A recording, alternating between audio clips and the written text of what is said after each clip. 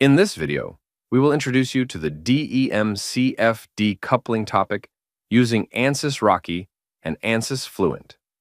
In engineering simulations, the discrete element method, or DEM, is a powerful tool widely used to model and analyze the behavior of granular materials and particle interactions. From understanding the flow of materials in industrial processes to predicting wear in equipment, DEM provides a detailed particle-level perspective that is invaluable for engineers. However, there are many scenarios where a DEM-only simulation cannot capture all the physical phenomena occurring. When particles interact with a fluid, such as in sediment transport or slurry flows, the fluid's behavior significantly influences the dynamics of the particles and vice versa.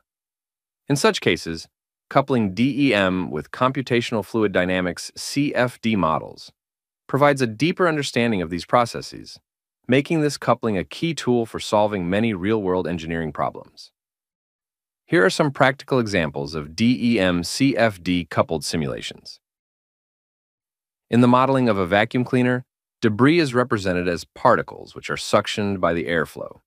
As the air moves through the vacuum, particles are carried along, colliding with the walls, the filter, and other particles before settling in the collection chamber. In the modeling of a mixing tank, an impeller generates fluid flow. When particles are introduced, they interact with the fluid and each other. Some may remain suspended, while others settle depending on their size, density, and fluid forces. This map displays all DEM-CFD coupling options available in Ansys Rocky software. For the purpose of this lesson, we are focusing on the unresolved and semi-resolved options, which are couplings that require the Ansys Fluent software. The unresolved method does not resolve the fluid flow around particles. It approximates the interactions between fluid and particles using averaged models and empirical relationships. The one-way Fluent covers steady state and transient flows. This will vary according to the case you set up in Ansys Fluent. It is recommended for dilute flows, meaning a lower concentration of particles in the fluid. The fluid flow affects particles, and not the other way around. Ansys Fluent software is required for solving and exporting the flow field. The two-way Fluent coupling mode is recommended for dense flows, meaning there is a higher concentration of particles in the fluid.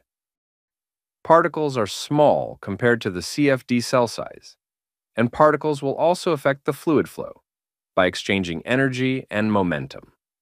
Unlike the unresolved approach, the semi-resolved method partially captures the flow around particles, providing more accurate fluid-particle interactions. Nonetheless, it is a more computationally demanding method. The semi-resolved method is also recommended for dense flows. Particles are large compared to the CFD cell size. Particles will affect the flow by exchanging energy and momentum. In this lesson, we will demonstrate a CFD-DEM two-way coupling case using Ansys Rocky software and Ansys Fluent software. The case demonstrated is the fluidized bed, which is Rocky's tutorial 14. You can access the tutorial 14 from the links available in this lesson. The fluidized bed consists of a bed of hot particles being fluidized by a current of colder air. This is a common application in the chemical industry, due to enhanced mixing and improved heat and mass transfer between fluid and particles. Since the purpose of this lesson is to demonstrate how to use Rocky and CFD coupled simulations, we are going to use an already prepared CFD case to be coupled with Ansys Rocky software. A single-phase, air CFD case with heat transfer is set up in Ansys Fluent. The case is saved for later two-way coupling. For the Ansys Rocky part of the setup in this tutorial, the project starts by defining the physics and the material properties. Next, the geometry components are imported from a .cas file exported from Fluent. After that, two types of particles are created, and then the parameters for creating a volumetric inlet are defined. When the setup is done, the simulation is ready to run. This project is saved for restart and will be used for the coupled simulation.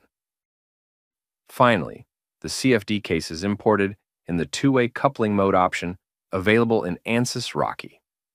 After setting the parameters, the simulation is run again. After the simulation is finished processing, here are some post-processing examples of a DEM-CFD coupled simulation. It's possible to analyze the mixing of particles due to airflow, to analyze variations in temperature for both particles and fluid, or even to visualize fluid velocity and how this property varies along the simulation. Be sure to watch the other 3 videos in this couplings course. By integrating Ansys Rocky with other powerful Ansys software, you can make the most of multi-physics simulations.